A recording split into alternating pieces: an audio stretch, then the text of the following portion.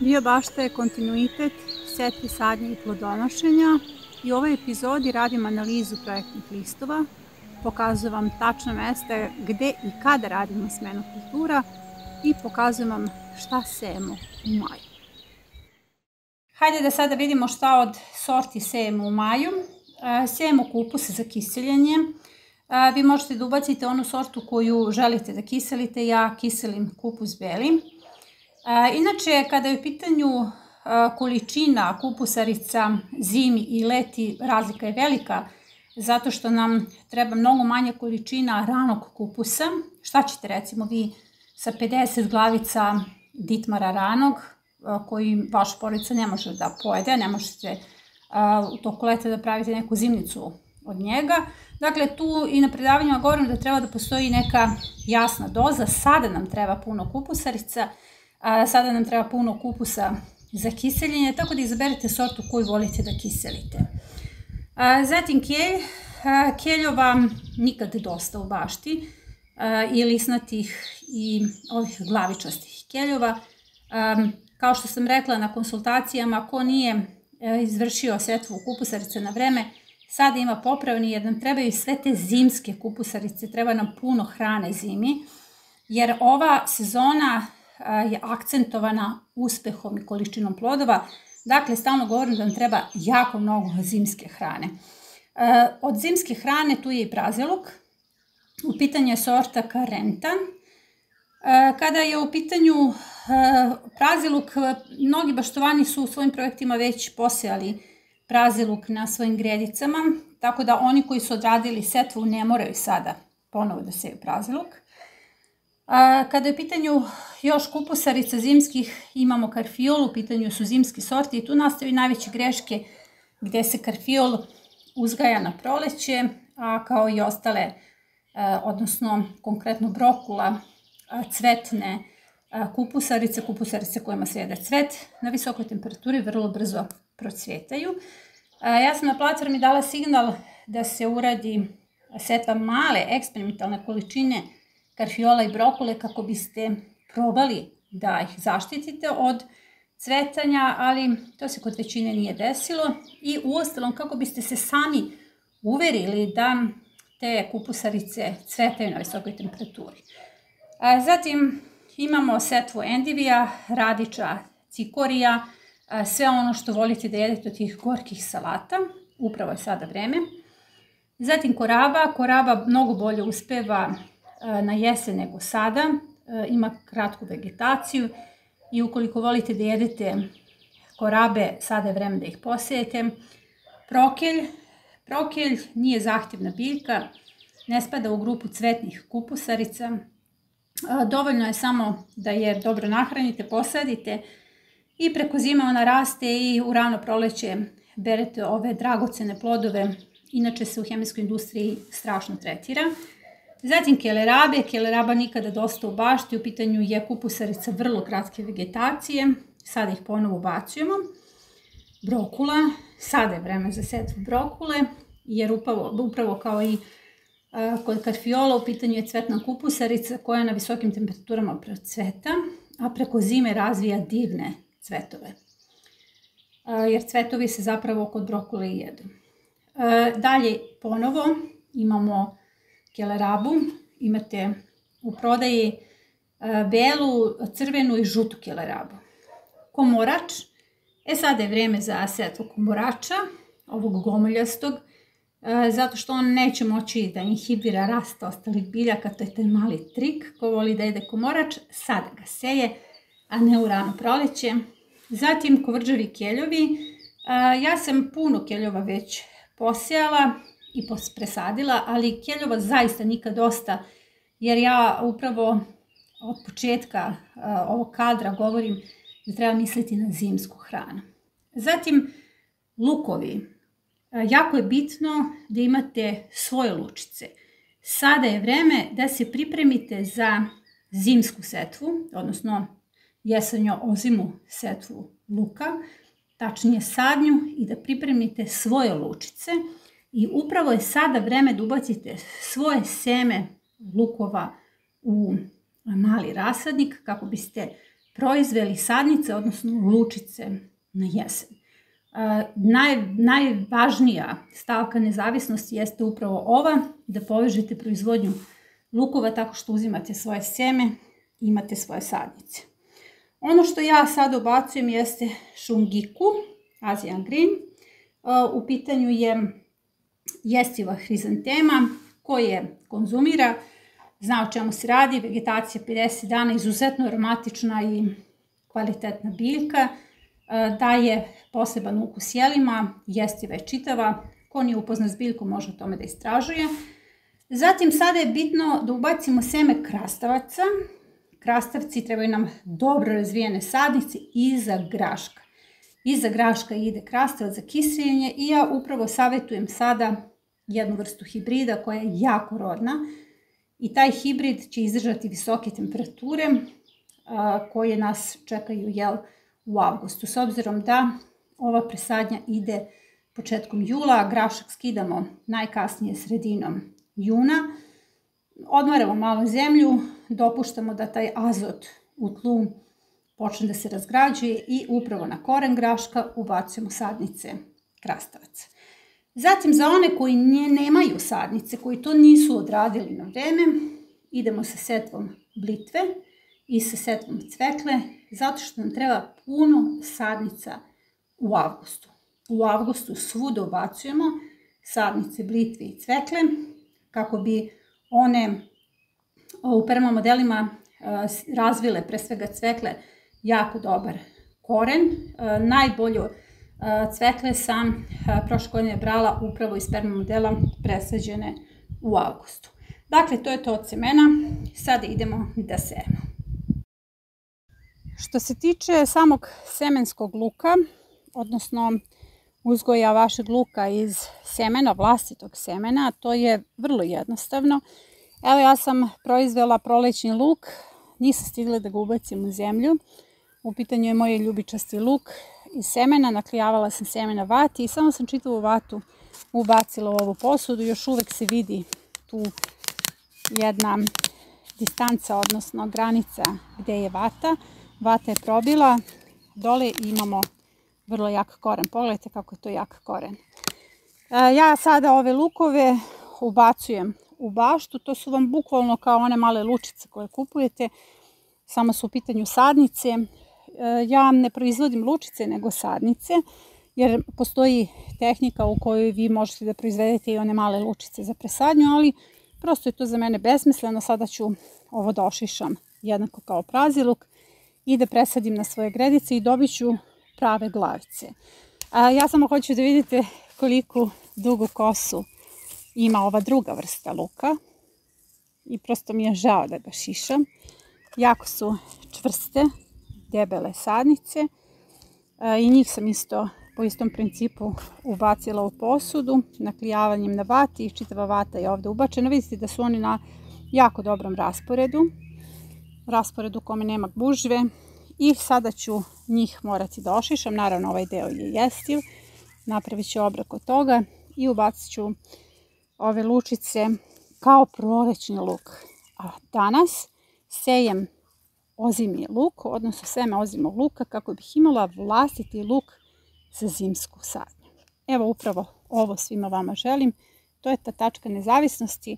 Kako ne biste sada zavisili od apoteka, od toga da li ima luka ili nema luka, jer evo luk je uglavnom nestao sada iz prodaje. Ja nikada ne zavisim od prodavnice, od apoteka. Uvek imam vlastite sadnice, vlastito seme i dovoljnu količinu luka za sadnju. Na svim konsultacijama stalno govorim o tome koliko je važno da imate puno sadnica blitve. Zato svako ko nije posejao blitvu, posejaće je danas. Preko zime nam treba puno sveže hrane, a u svežu hranu, zimsku, spadaju praziluk, blitve, kupusarice, ali čak i ne sve kupusarice.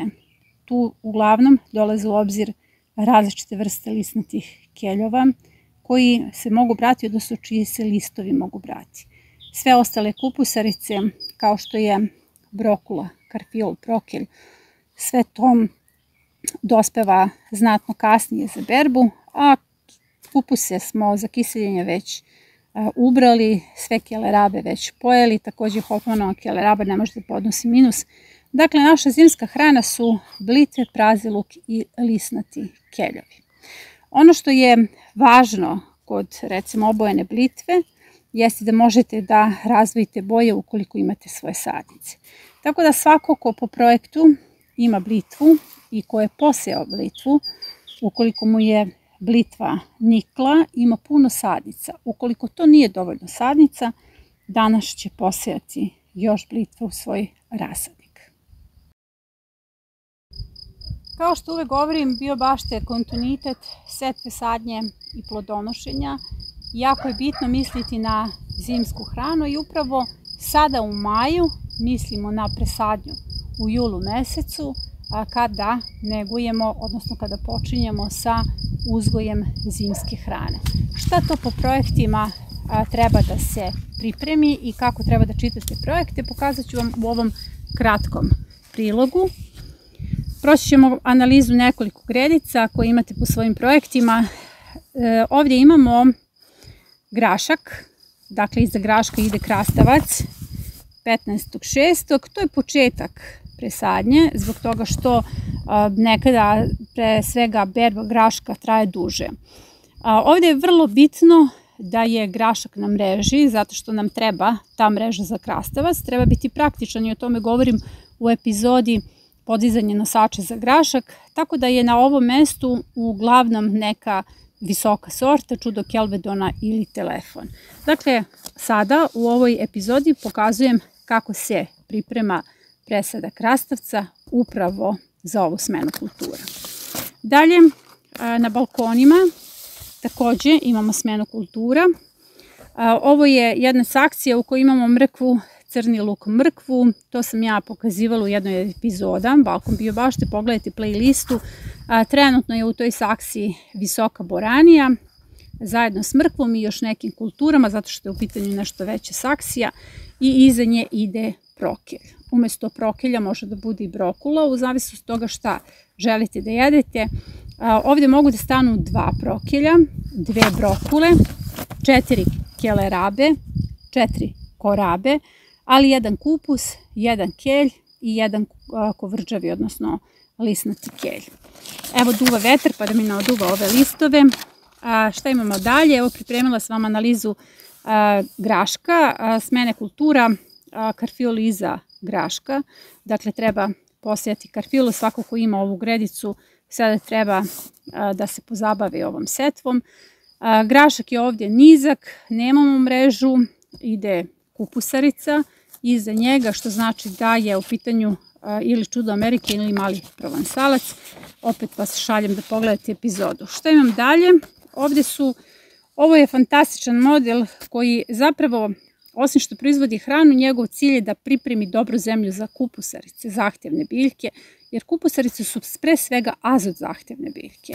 Jer ovdje imamo 2 niska pasulja čiji koren ostaje ovdje u zemlji i na tom korenu, odnosno tačnije između korenova, prebacuju se brokula, prokelj ili karfiol. I zaista možete da budete mudri i da miksate ovdje kupusarice. U jednom čitavom redu se mogu izmiksati brokula, prokelj, karfiol, su to biljke koje imaju bukvalno isti afinitet rasta. Idu na 30 cm jer otprilike i takav prostor treba. To su biljke koji idu u visinu, a ne širinu. Zatim, šta sam još pripremila? Praziluk iza graška. To znači da je u pitanju niska sorta. Sada ćemo sejati karentan. Treba vam puno praziluka, puno zimske hrane u bašti. Ovdje idu dalje smena kulture, različite vrste rotkvi. Ovdje možete da ubacite i endiviju, jer ova 2 reda krompira odlaze ranije. Uvek morate da imate, odnosno izaberete jednu gredicu s koje ranije uklanjate onaj mladi krompir, kako biste već od 1. avgusta mogli da razmišljate o setvi, o smeni kultura, o setvi ovih kultura, kako bi one ranije dospele za berbu. Umjesto crne rotkve možete da ubacite i dalje korabu. Također, umjesto dajkona, ako ga ne jedete, možete da ubacite endivija, cikorija, radeć, sve to može sada da ide i umesto matovilca. Jedno nam ostaje ovde praziluk kao trajna kultura, odnosno kultura koja se bere tek naredne sezone. Da vidim šta sam vam od analize dalje pripremila. Niska boranija, praziluk, ista kombinacija, znači iza niske boranije, to je drugi turnus 1.5. ide nam praziluk 15.7. O praziluku sam već pričala. Evo, ovo je vrlo zanimljiva gredica za one koji imaju slanutak, leblebiju, iza koje takođe ide kasni kupus za kiseljenje. Njemu treba malo veći prostor, zato je on u kombinaciji sa dinjama i lubenicama. Vidite, dole imamo soju, iza koje ide karfil i prokelj. S razlogom je napravljena ovakva kombinacija. Gore kasni kupus, on zauzima veliki prostor. Inače, zimske kupusarice rastu šire od letnjih kupusarica i njima ostavite uvek veći razmak. A ovdje iza soje ide nam karfil i prokelj. On će se bukvalno ubaciti između loza dinje i lubenice, jer tada su nam vrlo aktivne stenice. Ja želim da ove loze koje se nalaze u sredini štite, odnosno na neki način prevare stenice, jer ću kupusarice da ubacujem bukvalno između loza. Samo ću malo da ih pomerim i da ih sakrijem. Sada je pitanje gde sejemo ove biljke, pa vas malo provodim kroz baštu, odnosno kroz jedan deo bašte. Ovde je puno salata, posađeno s razlogom, vam to pokazujem. Ovde su kreveti za batat koji su dali puno hrane i sada još čekaju batat. Evo samo da pozdravimo gavez, kad sam već u prolazu, jako lepi gavezi. Ovo je zapravo moje mesto za gaveze. Tražimo februarski rasadnik. Februarski rasadnik se samo tako zove, zato što je vrlo bitno da pogledate tu epizodu, večernjica, lunarija, da pogledate tu epizodu kako biste znali kako sam ja zapravo kreirala februarski rasadnik. On se nalazi upravo na ovom mestu. Ja sam trenutno usred setve, 28 sorti krastavaca je u igri ove sezone, ali hoću da vam pokažem gde ćemo sada da posejemo našu majsku setvu, gde ćemo da posejemo ove kulture o kojima sam malo pre pričala. Upravo se nalazimo ispred februarskog rasadnika, tu ima još puno salata, zato sam vam malo pre snimila te salate. Kako se priprema februarski rasadnik, imate čitavu epizodu, on je dobro uhranjen, s jedne strane su bile kupusarice, dakle tamo sad ne mogu da idu kupusarice, sa ove strane salate i upravo, s obzirom da su salate druga kategorija plodoreda, ja ću tu da posejem kupusarice. Sada je bitno da sve ove salate izmestim, da pripremim februarski rasadnik, zato što je on služio samo za prenošenje presade i da ih ubacim, da ovde ubacim semena za majsku setvu. Dakle, danas sejemo presadu zimske kulture u maju. Korak 1. Očistiti rasadnik, pokupiti sve ostale sadnice. S obzirom da je jako vruće, ja ću sve ove sadnice da pokupim za jelo. Presadila sam puno salata i upravo sam vam to i pokazala u prošlom kadru. Bukvalno svaka gredica ima nešto salata, tako da će ovo biti odličan obrok danas. Sada ću da sredim ovaj rasadnik, da ga dobro zalijem i onda idemo u setvu.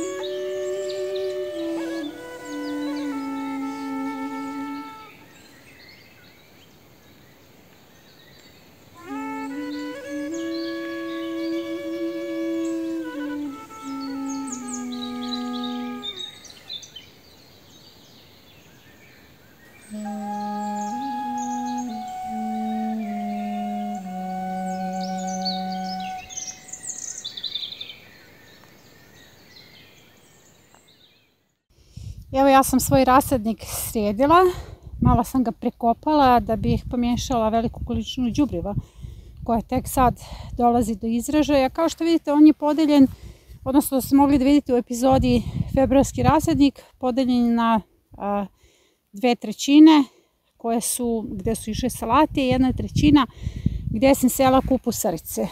To je upravo taj deo.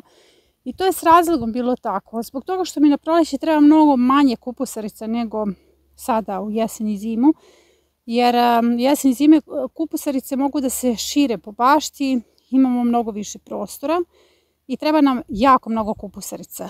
S obzirom su ovdje bile kupusarice, ovdje sada ne mogu njih da sejem, tako da ih sejem u onom većem delu, na većoj površini, zato što, kao što sam rekla, treba mi i više vrsta i više kupusarica.